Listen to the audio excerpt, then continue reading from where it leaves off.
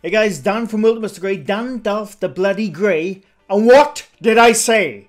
What did I say? This is only going to be a short one, but I wasn't going to make a video today, but I saw a thumbnail from Slaptime and I thought I gotta have a look because it looked bloody familiar to me. Do you remember about a month ago when I made a debunking video on that guy who gets pulled in the gym when he's doing his stretches and he gets pulled by an unseen force? We just figured out it was just him doing it himself. But I said in the video, give it 3 weeks and you will see another 100 other bloody videos doing the exact same shit. Now, it's been more than 3 weeks.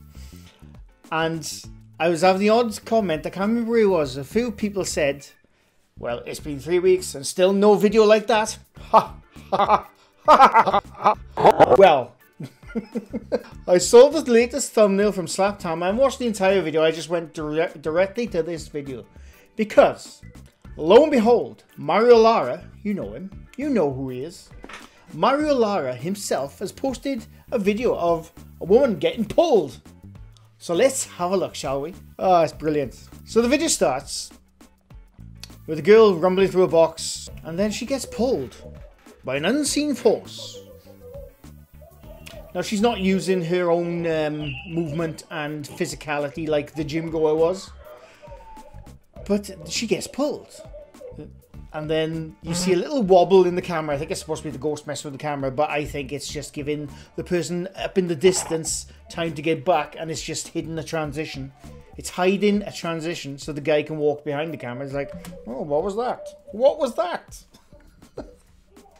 Well, let's have a look, shall we? If we watch her go frame by frame, there are various instances where you can see the string. Now, hopefully I've pointed this out, because I've literally just gone from work now and I literally just started looking at that footage where I can see it already. Keep an eye on her foot. In various parts of the video, you see a little glimpse of something by the side of her foot. What's that? You can also see it there. Again, hopefully I've zoomed in and squared it. You can see all kinds of masking techniques around the foot. Like I've said this many times, when you know what you're looking for is obvious. You can also see the string again, or something. There's something attached to her leg.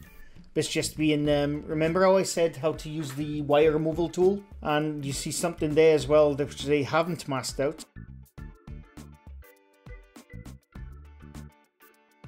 She gets up and runs away.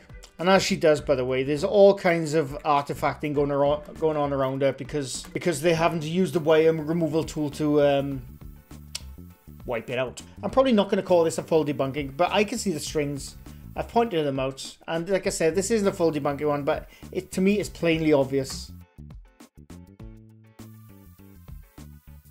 And then the transition is to hide the fact that the guy was probably up in that distance pulling her along, and then they hit the transition, so it gave him time to go back behind the camera and come out and say, what was that? What was that?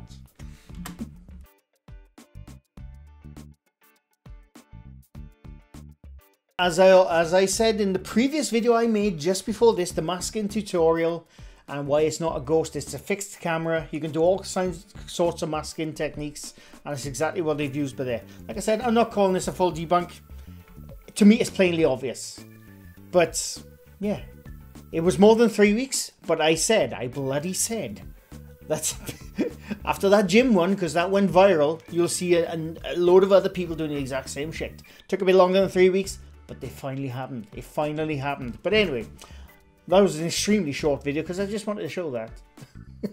I was bloody right. But let me know in the comments what you think. Do you think I'm full of shit?